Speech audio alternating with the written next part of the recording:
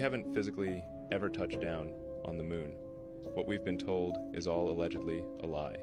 Even outer space we still haven't visited, as there's a invisible barrier surrounding our globe, and they call it the firmament. And apparently beyond this firmament there is water. There's documents that provide evidence for this, and the government allegedly launched up into the atmosphere to just test like the reaction. Well, that's what information we're fed to take in. There's a theory that states that it was all an attempt to crack the so-called firmament. And hear this is a massive coincidence.